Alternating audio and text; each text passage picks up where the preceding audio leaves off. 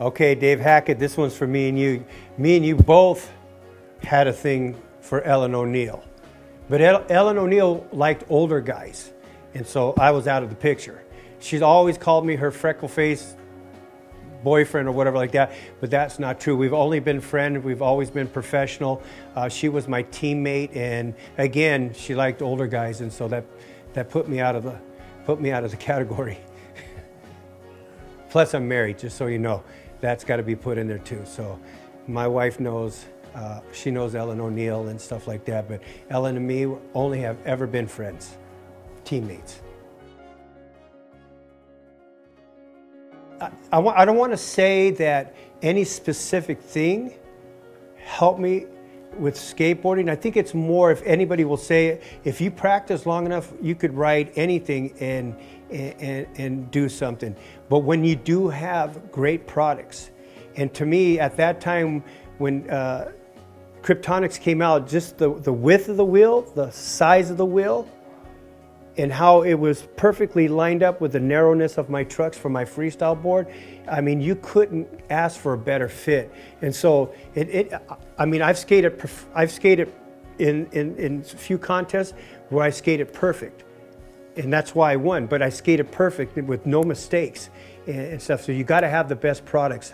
So at the time, for me, Kryptonics were just the right width, just the right height, just the right hardness, and just were perfect for me to skate freestyle.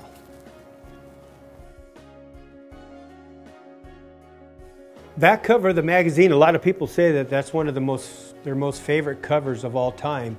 And for me, I mean, if you look how the camera caught it, my shoe is right there. It's kind of like this, me looking at the camera right now, and all you can see is my one eye. It was like that, the camera lens was my other eye looking right at me.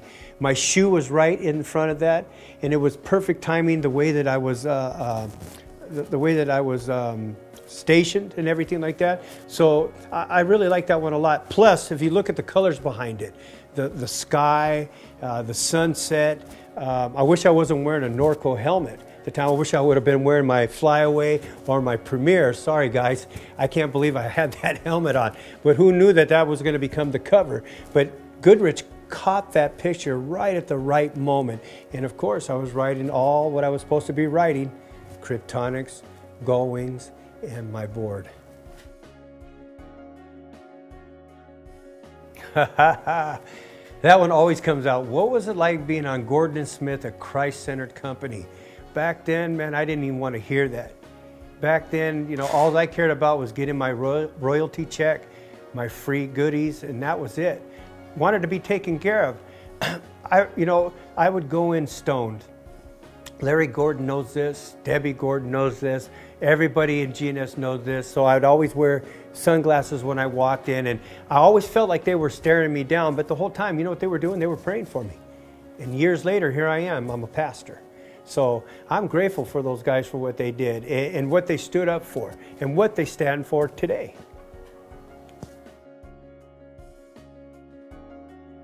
Yes, guys, come on over here. Get in the background over here with me real quick. Why not? Well, the work I'm doing today, you know, trophies was back in the day, but people is what I work with today, and recovery. I got Alfonso, Richie, and Robert here. These are all lifers. And what I mean by that is that they went to prison for life, not ever expecting to get out. But because they changed their life inside, they were able to get out. In the same way that I have a life today, is that I began to change my life also so that I have what I have today. So I work in the prisons. I work with guys coming out of prisons, people that normally society's not going to want to take chance on. So I want him to give a 30-second, just an introduction to who you are. Speak to the camera. My name is Alfonso, and when I was 19, I went to prison with a life sentence for second-degree murder. Changed my life in prison. I got out this Thanksgiving, and I turned 40, and I'm doing great now with the help of Dennis and the program. Richie.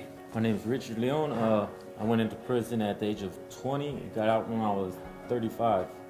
And I did a 7-year life sentence for kidnapping for ransom, and changed my life while I was in prison, gave my life to Christ, and thanks to Dennis Martinez, he helped me get out of prison. And Robert. My name's Robert. I was born on heroin. I was an addict. By the time I was 10 years old, I became a gang member.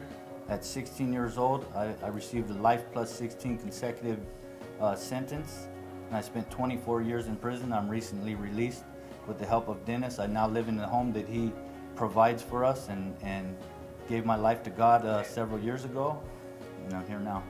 And so that's the kind of work that I do now. I mean, you can't put a price tag on that. The same way with my World Championship trophy, you can't put a price tag on it. It's priceless. And so this is what I teach these guys. You get a second chance in life. You can't blow it because the next guy inside wants to get out. So that's what I do. We got about 60 guys. We got about 12 lifers right now. That's a lot.